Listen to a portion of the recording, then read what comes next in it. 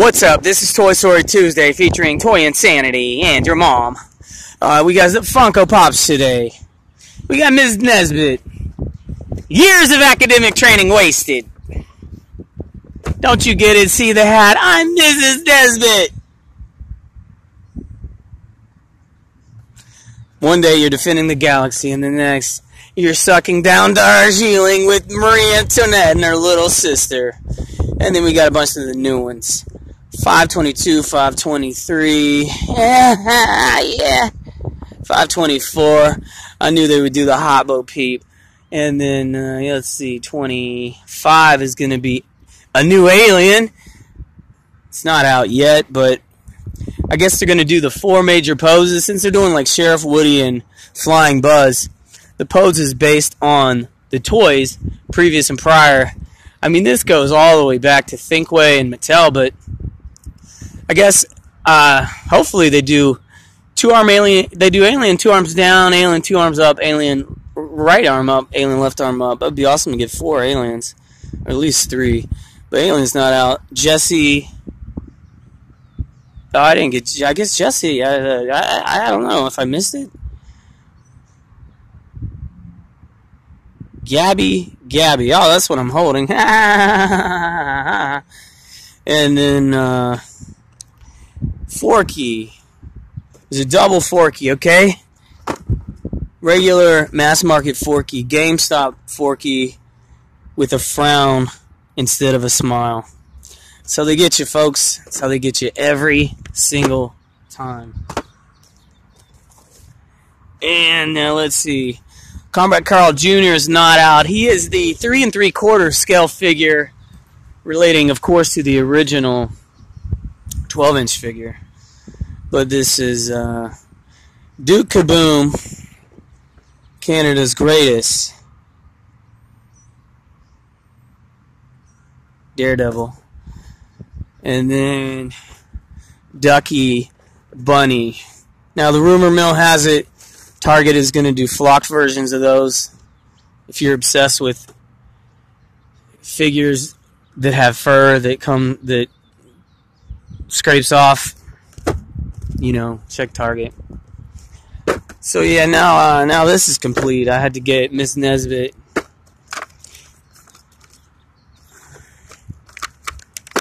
I think you've had enough tea for one day.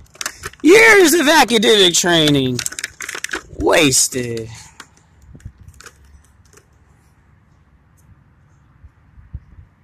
Boy, that's weird. This is the reason I never got the Mars Attacks Funko Pop so many years ago. I saw 3 of them at a store, in person, in hand, and they all had one of these domes that you couldn't remove, and the painting beneath it was just horrible on each one. And I was like, these are so horribly painted, as most Funko Pops are. I was like, I don't want any of these. Of course, it became one of the rarest Funko Pops, and now to even attempt to get one, regardless of the painting under the dome, you're going to be paying several $100s. Now, obviously, I'm going to modify this to get the arm back on, because this might be the most retarded thing any toy company has ever suggested. To display this figure with the arm down at the foot or something. Oh, but that's how it is in the movie.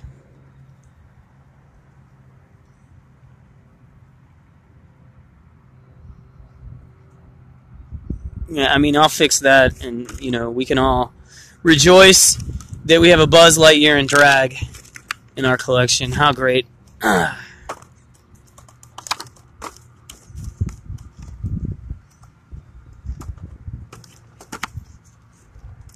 I mean, did he have his helmet up with the hat on the outside of the helmet in that scene?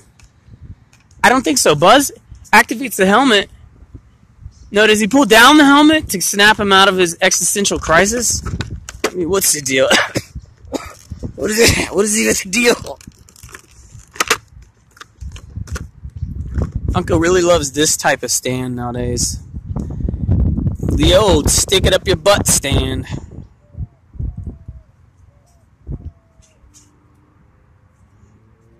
Ugh. Bonnie. Is this canon? Is there a scene where Bonnie puts her name on Andy's toys?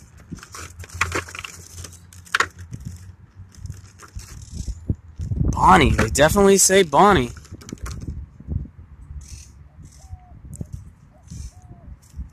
Pretty sturdy fig there.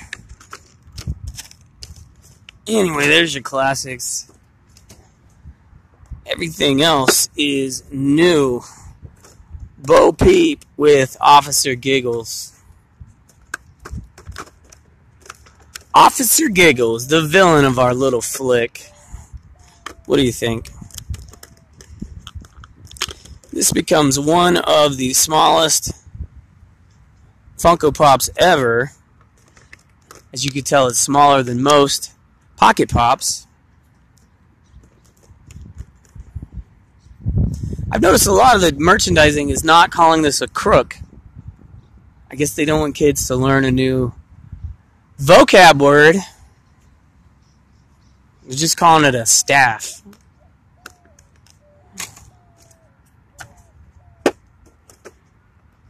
But yeah, Giggles McGiggles is smaller than... The smallest Funko Pop I know of is Sparks, who is the companion to Spyro, the dragon. Sparks is this big, but genuine, man. Genuine Funko Pop. Very nice.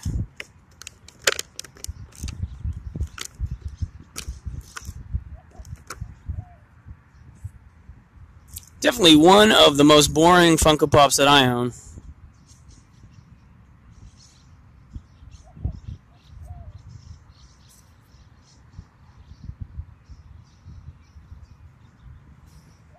Ugh.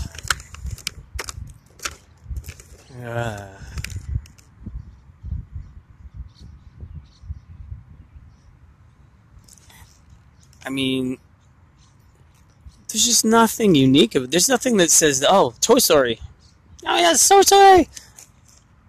Just a little, whatever. Okay. Duke Kaboom, also pretty boring.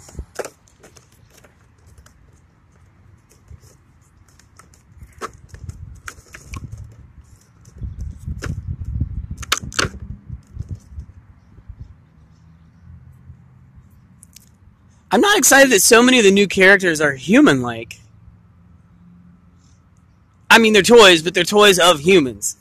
And whether they're toys of real humans, you know, real existing people, is irrelevant to the point I'm making. Gabby, Duke Kaboom, Officer McGiggles, and even Slappy, what's his name? Benson, they're all based on humans.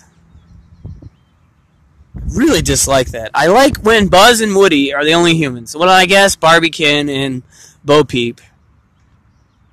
But that's what's cool about the first 3 entries into the film franchise.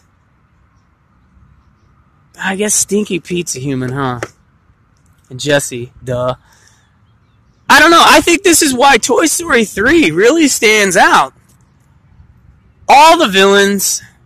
I guess except Ken. Oh, Big Baby, though. No, I guess I'm just trying to say I like Lotso and his gang. Big Baby's creepy. I guess I would have I like Baby Face with the erector set legs. That's freaky cool. I just like toys that aren't based on humans. I mean, Twitch, Sparks, Chunk, Lotso, and Stretch. Man, those are cool. Those are cool designs. The alien's a cool design. Even the classics like Rex, Potato Head, Slinky Dog, and Ham. They're not your little human dolls. I don't know. It's like I don't want toys based on toys that are based on humans. The coolest characters, honestly, Funko, get on this, is Toy Story that time forgot. When they find those dudes that look like the Skeksis meets the Battle Beast meets Dinotopia. It's just freaky cool dino dudes. Also, Combat Carl's another, just a dude. There's a dude of a dude. There's of a dude of it. I mean, it's a G.I. Joe analog, and then you could get G.I. Joe Funko Pops too. Anyway, so all those knuckleheads are done. I don't like any of those, and now we're up to the ones that I actually do like. Forky. You notice there's some, like RC is a car he can run, but, he can run on his own, but Woody can also control him. So he's a car toy, but he has eyes, but then there's all these toys that don't have eyes, so it's not, they say it's a child's love that makes it come alive. So this is like, essentially, Forky's garbage, but came alive because Bonnie, put her heart into it. But then they say, well, what about in Toy Story 2 when Buzz is in Al's Toy Barn and all the other Buzzes come alive, not to mention all the toys are just... Well, I think it's the children in the sweatshop. I think that they're, all toys are touched by a child because in China they're made by children and then sold to other children across the world. But I'm just thinking, like, Etch-a-Sketch is a thing that's alive, sentient. It doesn't have it doesn't have eyeballs or even feet. Ugh. That hockey puck doesn't have eyeballs. What really constitutes a toy? A sentient toy at that. Oh man, this painting is horrible. That's like $12, folks. $13 right there. Man. Toy Story killing me.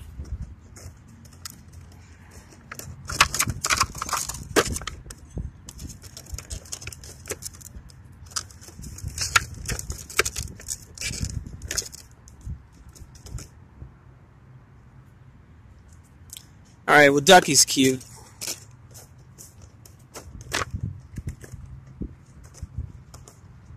Did you guys collect the Sesame Street ones? I didn't. In hindsight, I probably should have got those. For some reason, little Ducky there was reminding me of Big Bird.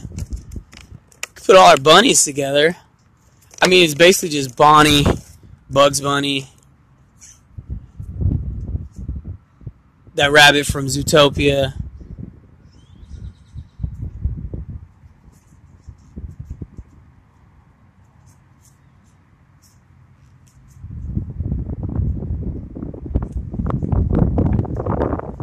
That was the dumb little hangy hook.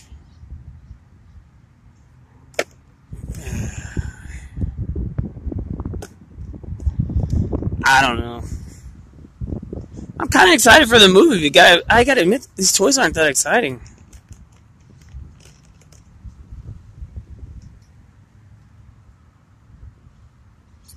I think I just want him to do the Buddy figures. I never wanted them to explode this big with the Toy Story figures, especially since they hadn't taken the time to catch up on the old Toy Story characters. And I'm talking about Funko Pops. It's a shame. Because, like, they did Alien, Zurg, Lotso. These are extremely rare. So I think it's kind of a shame that people are getting things like Duke Kaboom and Gabby Gabby and even Bo Peep before they ever had a chance to get something classic like Potato Head and, Zurg. Re-release Zurg and, nonsense Lotso and Stinky Pete. Come on! Come on, Funko! Alright, Toy Insanity and beyond. Thanks for the upvote. Later, alligator.